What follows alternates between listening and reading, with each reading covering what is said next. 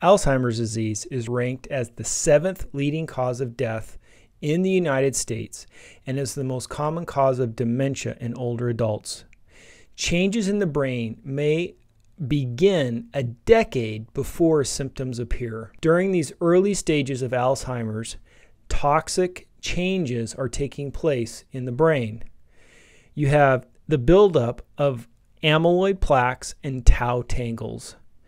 You have chronic inflammation, you have decreased blood flow to the brain, and all of these changes lead to the death of brain cells, which is why people die of Alzheimer's disease. Photobiomodulation has a major effect in the brain, in particularly helping reverse and stop many of the changes that lead to Alzheimer's disease. So check this out. It reduces and reverses these plaques and tangles. This has been thoroughly researched. There's lots of studies on this. It is very exciting. It does this primarily because photobiomodulation helps people sleep better. And when they sleep better, their brain has a chance to detoxify. That's when that happens, is when we sleep. Secondly, we know that photobiomodulation reduces inflammation in the brain. This is one of the most reproducible effects of red light therapy, an overall reduction in inflammation.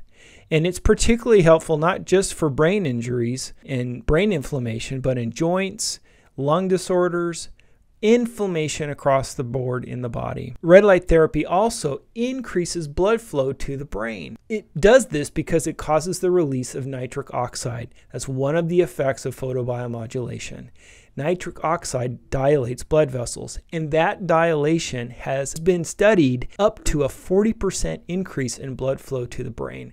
That is significant. It's why it works so well. Finally, photobiomodulation is neuroprotective. This light energy is absorbed by the neurons and it's converted to metabolic energy, and it gives the cell the energy it needs in order to heal and recover from the damages from inflammation, toxic buildup, lack of blood flow. It helps it recover. Kind of a broader spectrum of how photobiomodulation helps the brain and is important with things like Alzheimer's is that it increases high-level cognitive function like learning and memory.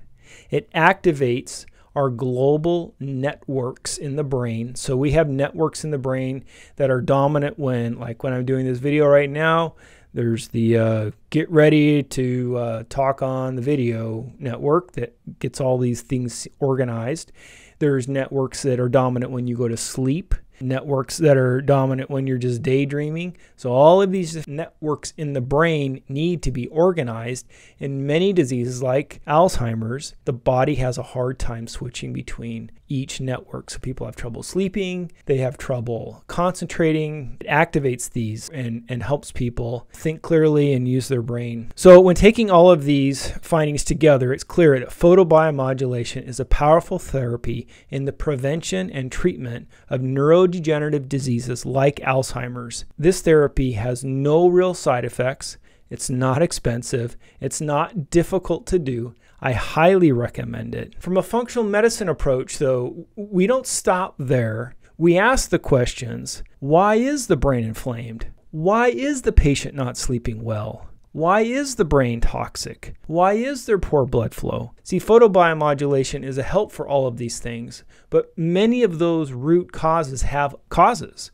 So people can have toxins, say, aluminum toxicity and Alzheimer's is a real connection, but there's other things that can be involved in that. When I get a patient that's having these kinds of problems, we're looking into their history, we're asking the questions, what could have gone wrong, and we're running tests to find out if they have any of these root causes, and we fix them. So I hope this video was helpful for you.